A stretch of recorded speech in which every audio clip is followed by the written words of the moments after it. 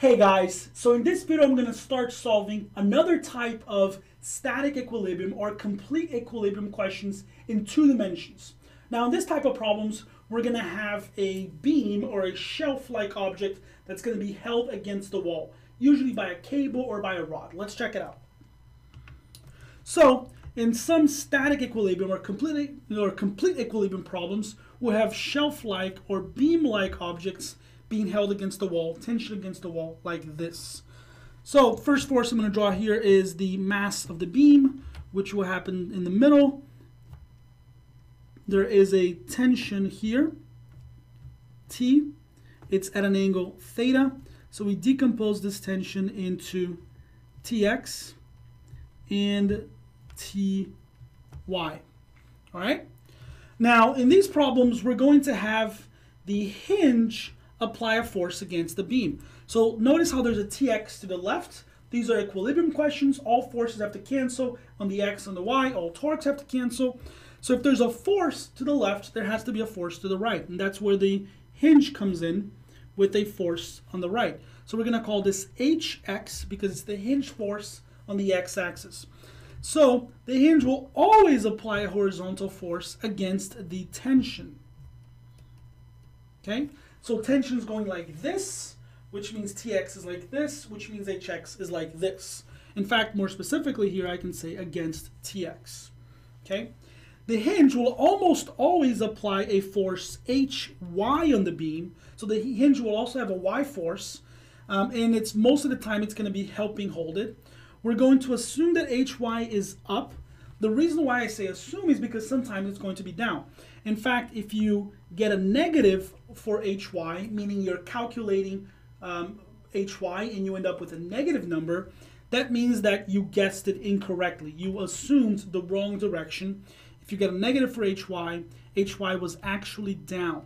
But that's okay. And what I mean by that's okay is that it doesn't mean your answer is correct. It doesn't mean that you have to start the problem again. Okay? You just realize, oh, well, it was actually down, and then you fix that. But you don't have to restart the question with it pointing down, okay? So you see how this works when I start solving the question. There's an Hy here, all right? So just before we do an example, I want to talk about why there has to be an Hy force, okay? So you don't need to really understand this to solve the question, but I just want to talk about this very briefly.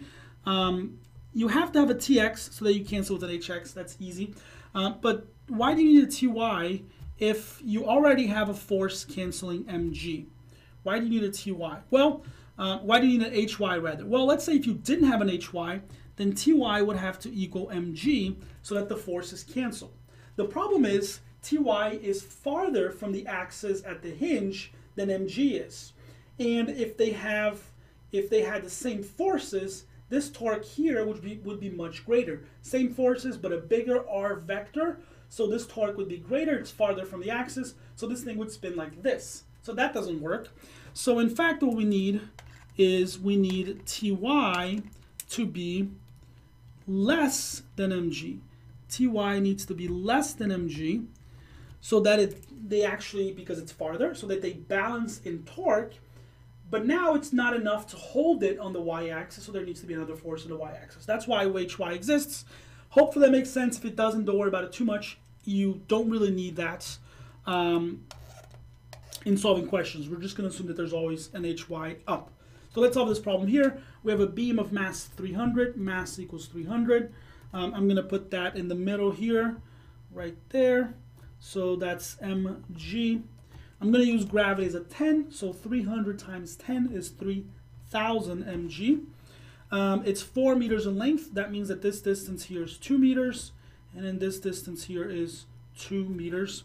And I have a tension. It's held horizontally against the vertical wall by a hinge. Got a hinge here, and a light cable as shown. So there's going to be a tension here. This is T. It's going to split into a Ty and a Tx. I'm going to put Tx right here. The angle here is 37 degrees. Okay, and I want to know what is the A, tension on the cable, and B, the net force that the hinge applies on the beam. Before we talk about B, let me draw the hinge forces. Again, there's going to be always an hx to cancel out the tx, and we're going to assume an hy up as always. Okay? Now, net force on the hinge is a combination of hy and hx. You have hy this way, hx this way. They're going to combine to form a h net. And that's what we want to know. H net will simply be, we're looking for H net, the net force by the hinge will simply be the Pythagorean of its components. So hx squared plus hy squared. I like asking this question here because to find hx, you basically have to know how to calculate everything else. So it's sort of a comprehensive question that guarantees that you know almost everything about this question. Okay, so I got all my forces here. Remember, once I decompose t into tx and ty, I don't really have a t. Same thing here. So we're going to use the component forms tx, ty, hx, and hy, and not the total vectors. Okay. So as with any complete equilibrium questions, I'm going to start by writing sum of all force equals 0, sum of all torques equals 0. So sum of all forces in the x-axis equals 0, sum of all torques in the y-axis equals 0, and there are only two forces in the x-axis. I have hx, tx, they cancel, so I can write that one equals the other. And on the y-axis, I have two forces going up, and that's going to cancel with the one force going down. So ty and hy going up equals mg. First thing we're looking for is t. In this equation here, and by the way we're going to find t is by finding tx or ty, and then we're going to find t. Okay? Remember that tx equals t cosine of theta. So I could technically replace this with t cosine of theta, but I don't want to do that. We're going to leave everything in component form because I think it's much easier this way. So we're going to leave them as tx and ty, and then once you find tx, you're going to be able to get t because you know the angle. Or you can get ty first and then find t. Okay? So really when we're looking for t, we're really looking for tx or ty, whichever one we can find in the easiest way. I cannot find tx because I don't know hx. I cannot find hy because even though I know mg, I don't know hy. So these two equations by themselves are insufficient. So I'm going to have to write a third equation. So 1, 2, 3. The third equation will be sum of all torques equals 0, about a point, and we want to make sure that we pick a clever point to solve this.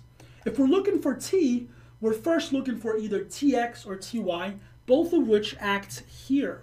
Okay, both of which act at this point here. So what we want to do is we want to write a torque equation at a point away from that point where the t is, so that t's will show up on my torque equation. Okay, so I have a few points that I could pick here. 1 at the hinge, 2 at mg, and 3 at the end where the tension happens. Remember, you always want to pick torque, you always want to write the sum of all torques equals 0 equation at a point where there's a force. That's why it's either 1, 2, or 3. You want to write it at a point where the force you're looking for is not at. So I don't want to write this point. This is a bad point. I want to write it at 1 or 2. And here, one of the two is actually better than the other. Point 1 is the best point because there are two forces, hy and hx, and if I write it here, I will have fewer torques. Okay? So point 1 is the best point to write.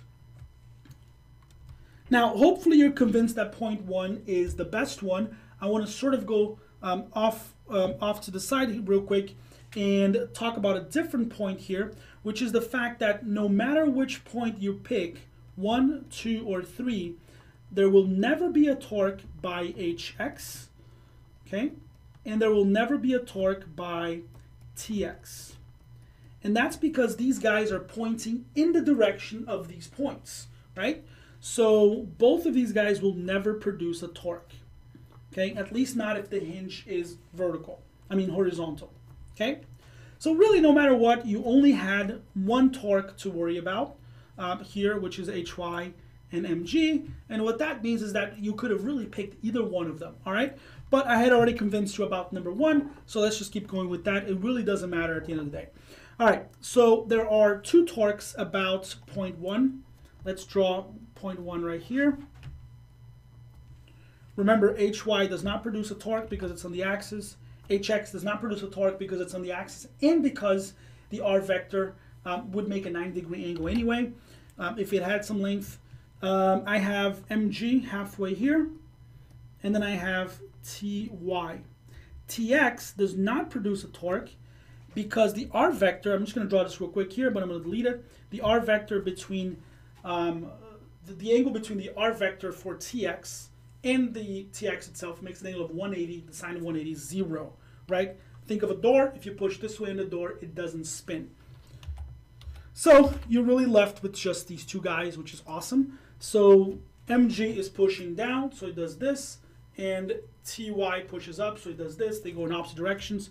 The torque of mg is clockwise, negative.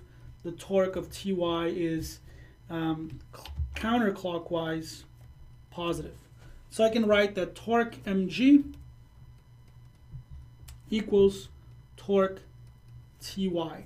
And I'm going to expand both sides of this equation.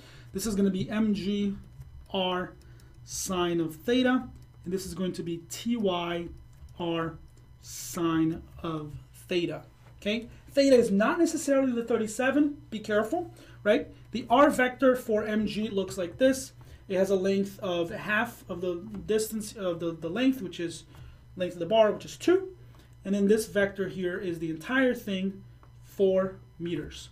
Both of them, notice, make a 90-degree angle here. So sine is actually 90, not 37, because we're not talking about t, we're talking about ty. Okay, so that's one of the advantages of doing this in component form, leaving the tx and ty, not using t. Okay, so both of them are 90, so this is going to be 1 and 1. Now the distances are mg2 and ty 4. Okay, and I have that ty equals 2mg divided by 4. In other words, mg over 2. And this, by the way, should make sense. Some of you may have thought about this when I was talking about up here that ty is double the distance, so it can't have the same magnitude as mg. In fact, it has to have half of the force of mg so that the torques balance. And we just sort of proved that here. Okay? So in a question like this, where the tension is all the way at the end, and you have a horizontal bar with no masses on it, so the standard most simplest form, you're going to have the ty is mg over 2. I know mg, so ty is going to be 1,500 newtons. Okay, so I got ty. That's good news because remember, once we know ty, we'll be able to find t by using the equation that connects the two. Ty is defined as t sine of theta, so t is ty divided by sine of theta, so it's 1,500 divided by sine of 37. And if you do this, you get a t of 2,500 newtons.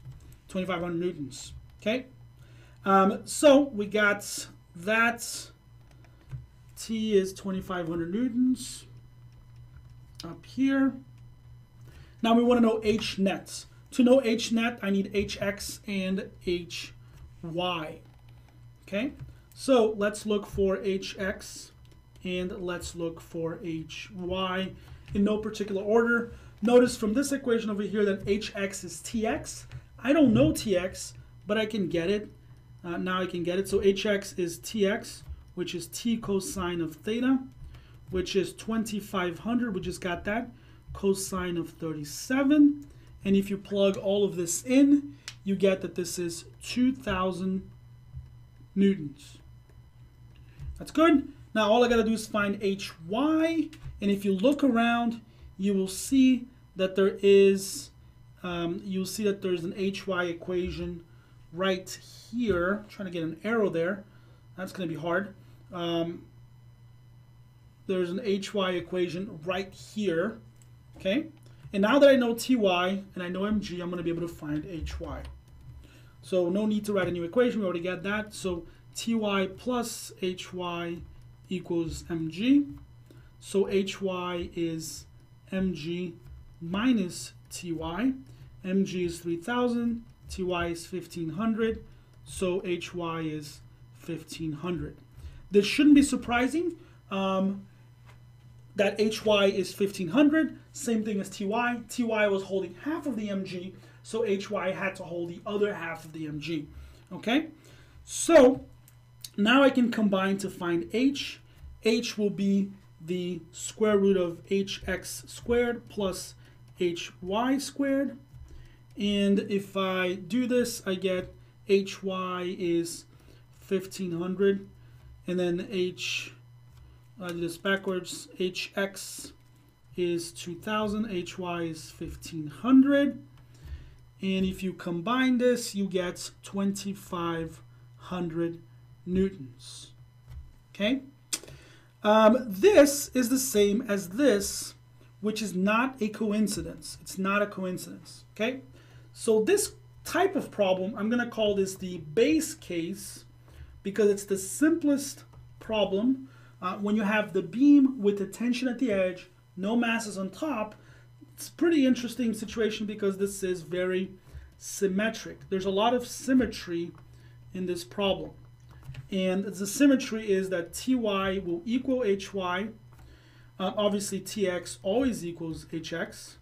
Because the y's and the x's are both the same, I'm going to have that t will equal h, and the angle that t makes with the horizontal will be the same angle that h makes with the horizontal. So you see this angle right here, that angle here is going to be 37. All right, so that angle, the theta of h in this problem, if you were to calculate it, you would get it 37. So there's a ton of symmetry here. Kind of interesting to notice. So that's it for this one. Hopefully this made sense, and let me know if you have any questions.